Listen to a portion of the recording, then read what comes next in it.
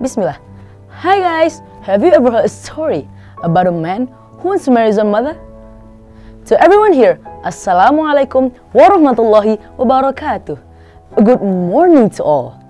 My name is Muhammad Fatih Gifari from Husnul Khotimah Islamic Boarding School, and I'm standing here to tell you all a story about the famous Tangkuban Perahu. So the story goes by long before you and I were born. In West Java, Indonesia, lived a princess named Dayang Sumbi.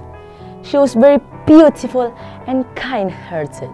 Her hobby was weaving clothes, but sometimes she could be very lazy. One night, her weaving tool fell, but she was too lazy to get it herself. She shouted out, "Oh no, my needle fell on the ground. Can anybody take the needle for me? If you are female, I will take you as my sister. If you are a male, I will marry you." A male creature came, but it was a dog. His name was Tumang. He happily brought her needle to her. Dayang Sumbi was very surprised, but she kept her promise. She married the dog. Tumang was actually a man who had been cursed by a witch to become a dog. But at certain times, Tumang could turn back to be a normal man. Their only son, Sangkuriang, was soon born, and he grew up to be a handsome, strong, and healthy boy. But he did not know that Tumang is his father. He only knew that Tumang is a royal dog because Dayang Sumbi hid the secret from him. One day, Dayang Sumbi asked Sangkuriang to bring home a deer's heart. "Mom, I'm going to the forest now."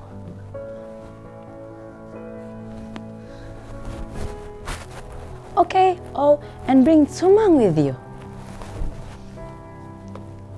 After hunting for several days, he did not find any deer in the wood. He did not want to disappoint his mother and was thinking hard how to find a way to bring home a deer's heart. Then he had an idea.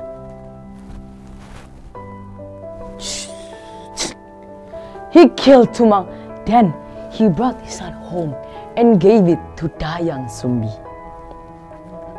"Mom, I'm home, and here is the heart that you asked me."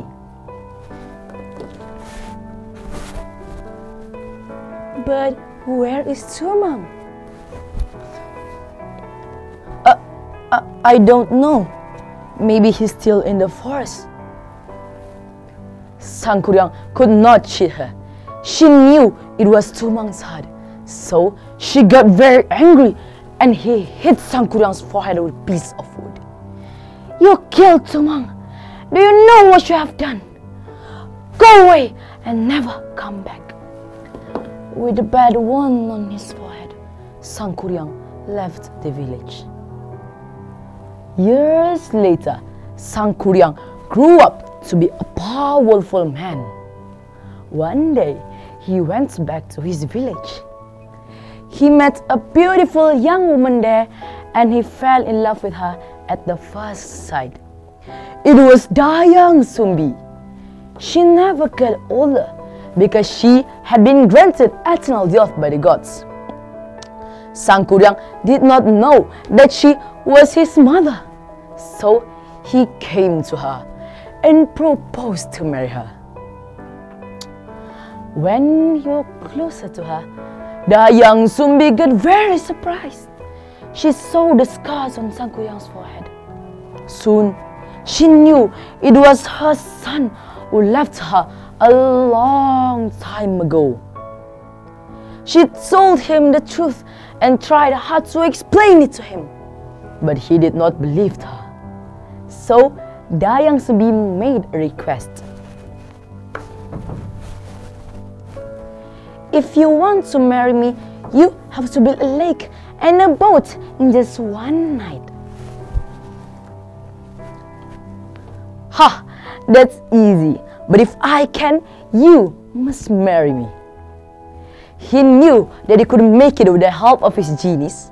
By midnight, he finished the lake and then started to make the boats.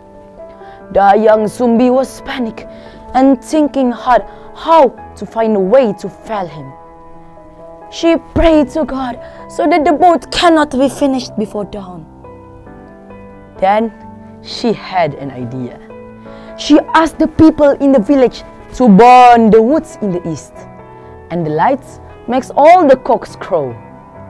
Thinking that the night will be over soon, the genies ran fast and left Sangkuriang before the boat was finished. Sangkuriang realized that Dayang Sumbi had cheated him, so he got very angry and he kicked the boat upside down.